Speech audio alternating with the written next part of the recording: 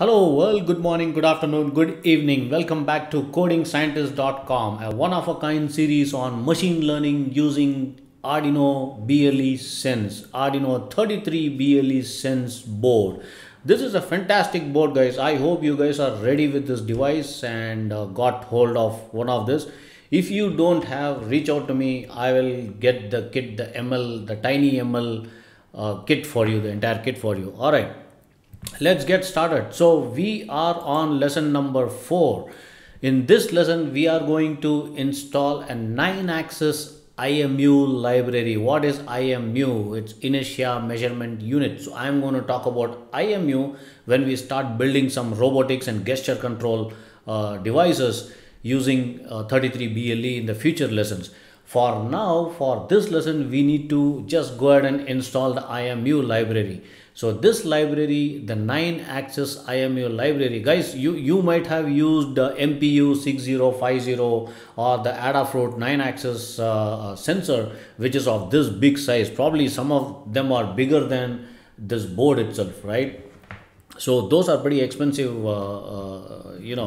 the sensors which you need to again solder it, breadboard it and stuff like that. But the most fantastic part is the entire 9-axis is actually inbuilt within 33 BLE, which is great. And that device is called LSM9DS1. It's a library basically. It's called LSM9DS1. And this particular library will basically access, it's a kind of 9-axis IMU which is available inbuilt within BLE itself. And this library basically allows you to read the accelerometer, the magnetometer, the gyroscope values from the LSM9DS1 IMU on your 33 BLE.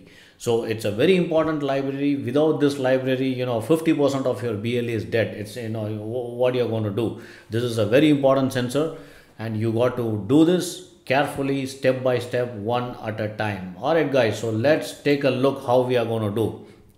So I'm going to share my IDE. Give me a second. All right, there you go. So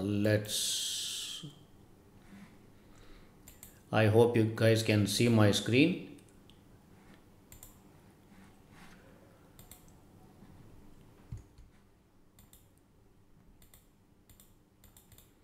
It's getting hung for some reason. I hope you guys can see it. All right, there you go. So let's go to sketch and include libraries, and you need to open manage libraries like this. Okay, and can you see it's getting updated at the bottom? So once it gets updated, all you need to do is you need to basically type Arduino, all in uppercase,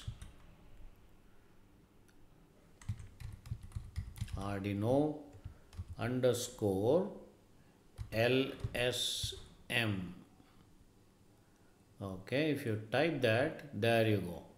Can you see that, guys? The first one, if you type Arduino underscore LSM, the first one, Arduino underscore LSM6D53 by Arduino, and the explanation is written, allows you to read the accelerometer and gyroscope values from LSM6DS3 IMU on your Arduino Nano 33 IoT or Arduino UNO Wi-Fi. So that is good. There is also another one here, the third one, which is specifically for Arduino 33 BLE Sense, which is what I have installed. You can install actually both, because you will be using this board for the IoT projects as well. So this is compatible with IoT projects, the first one and the third one as well. So I have already installed, so that's why it's saying install here, right? So you need to click this button on the top, install button. So let me just go ahead and install this as well. So let me click install. There you go, it's installed in a jiffy, just about less than a minute. So guys, you need to install the first one and the third one. All right, when you type Arduino underscore LSM, there are 3, 4, probably more than 10, 20 libraries it will show up. So you need to read this carefully. The first one, which is mentioned as for 33 Arduino Nano 33 IoT or UNO, right? So you need to install that, as well as the third one, right? Third one says that it's for 33 Nano Arduino Nano 33 BLE Sense. So it's very important you install both of these libraries. Alright guys. Second one you can leave it, that is for the RP2040 Connect board, which is not yet released in India. By the way, I'm getting one of this board and I'm trying to do some experiments, and of course I will create some tutorials in a separate series. Anyways, leave apart. So once you are ready with this, I suggest you take a look at the more info button, open it up and go through this GitHub link and understand what exactly this library does. This has got a lot of details on the code. If you guys are good at C, C++, you can understand what exactly the logic being built in this library. There are also examples, right? If you go to the example sections, you can open it up.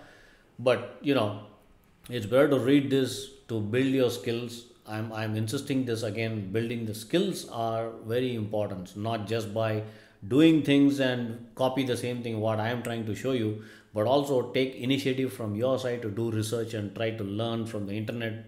Go to the GitHub, learn all this, understand it, try to do it practically things. Alright guys, so that's it for now, and I am going to come back to you soon in the next lesson. Until then, goodbye.